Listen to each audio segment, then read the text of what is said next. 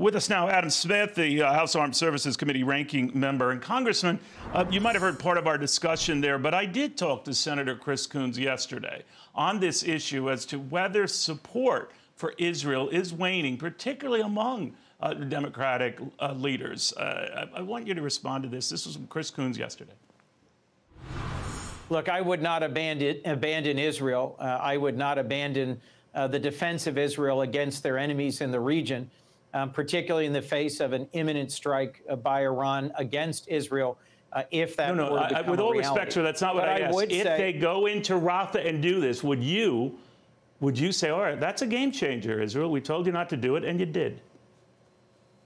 I would be willing to put conditions on the delivery of military munitions for that ongoing campaign.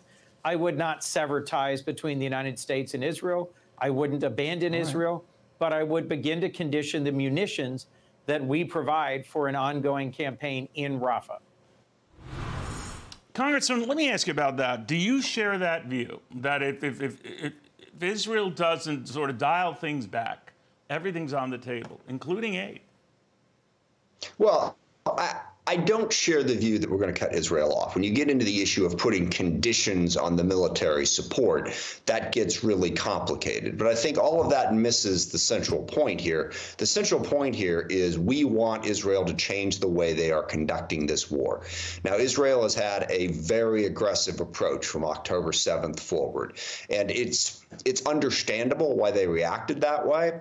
It is not working to their advantage, and it is causing a devastating humanitarian crisis in Gaza right now. So our position is they need to change that. And I think the president's call for a ceasefire is a call for a temporary ceasefire, mainly focused around that humanitarian concern. Humanitarian aid's not getting in. Aid workers are vulnerable and as a consequence pulling back, as we've seen most drastically in the World Central Kitchen strike. In order to get humanitarian assistance in, you need that brief ceasefire and a change in policy. And look, from the very start, Israel was like, we're going in. And they cite all kinds of examples of different wars against different groups where many civilians were killed. And I understand that argument, but given what Israel's trying to accomplish in Gaza, that approach is not the right approach. And that's what President Biden is communicating to Israel right now. But didn't he go further than that, Congressman? I mean, there does seem to be a trend among some of your party colleagues.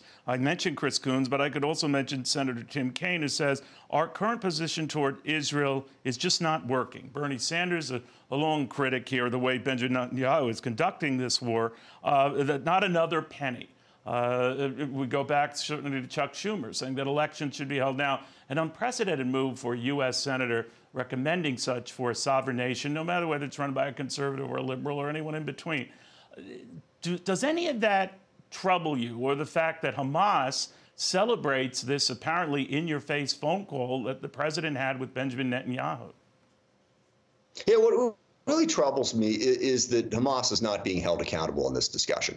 And and there's a wide range of opinions here. And yeah, I don't want to link myself to other people's opinions. I want to say sort of where I'm coming from. And number one, I don't agree with not one more penny. Israel faces profound threats in the region from Hezbollah and Iran and others. If we don't help them, their ability to deter those threats and stop the war from spreading will be significantly hindered. But as I said, Israel's approach to the war right now in terms of the humanitarian crisis just isn't working. It's not working for them, and it's not working to get to a more peaceful resolution long term. But the other part of it is leaving Hamas completely out of this conversation, as the UN did, that doesn't help the cause of peace either. Hamas doesn't feel any pressure right now. The UN hasn't even been able to bring themselves to condemn Hamas, not just for the October 7th attack, but for the way Hamas is conducting this war, hiding behind civilians. But you know, Hamas is winning this PR war, to your point, sir. No, and no Hamas is the one that celebrated this phone call. And Hamas is the one saying, look, we've got the U.S. potentially turning on Benjamin Netanyahu. Perception is everything in the world, as you know. And the perception, I read a lot of the foreign press just this morning, even in the Financial Times today, talking about the administration taking an unprecedented move to step back from Israel. Are we stepping back, dialing back Israel?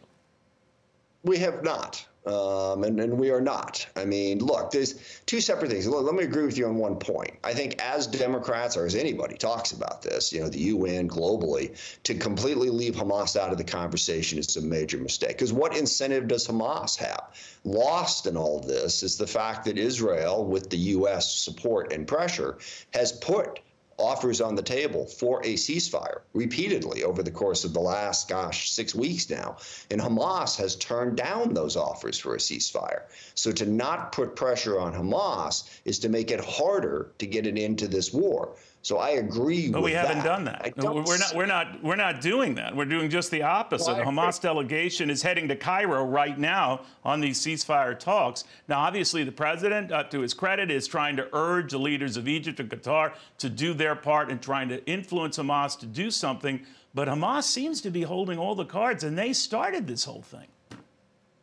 I agree. We need to put more pressure on them. But the part that you have to agree with the president But again, on we're not, right? We're not. And your point is taken, Congress, but we're not doing it. I heard you. I heard you. I heard you and I agreed with you. But there's another part to this that we also need to get to. And that is the way Israel is conducting the war in Gaza, the way from the very start. I mean, remember, there were too many Israeli officials from the very start saying, no food, no water, no fuel, no medical supplies. And they took a very extreme position towards this. And we also need, as the major supporter of Israel in the world, to say, you need to change that. You cannot have a policy that completely ignores humanitarian assistance in Israel. Now, they've changed that. They began to try to move, but they have not moved quickly enough. They have not allowed enough humanitarian assistance in.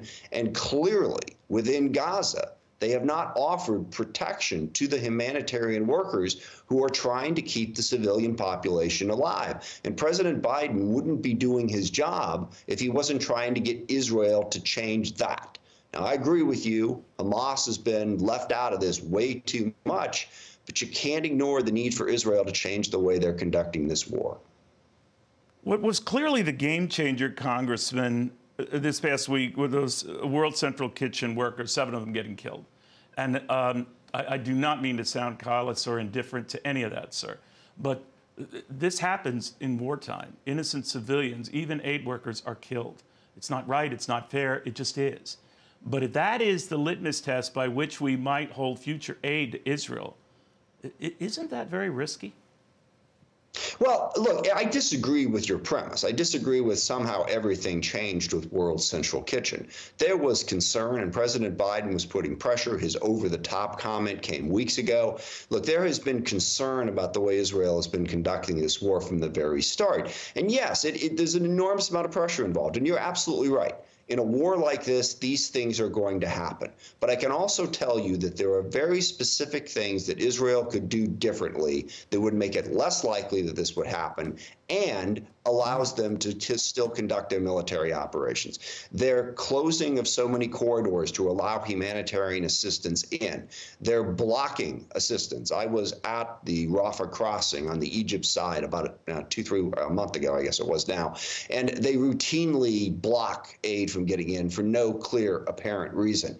They have a policy, and that's what happened in this case. If you try to protect these aid trucks as they go through, Israel will not allow any armed guards to protect those trucks. If they see someone armed, they consider them a legitimate target, which means most of these aid trucks that are going in are being looted before they can get across the border. So these are policies that Israel can change, still conducting the war, understanding the risks that you clearly lay out. So there are things Israel can do different. To say this is just war, we shouldn't bother Israel. I don't agree with that assessment. You can understand their reticence and the Israelis' concern about people who might look like they're the genuine aid workers and those who might not, but such is war. But Congressman, there's a cost to having this approach too. Well said, sir. All right, I enjoyed having you on. Thank you very much. Hi, everyone. I'm Brian Kilmeade. I want you to do me a favor. I want you to click to subscribe to the Fox News YouTube page. This is the only way that I know for sure that you're not going to miss any great commentary, any great news bites, any great interviews coming your way on Fox. You can get it all here on YouTube. So subscribe right now.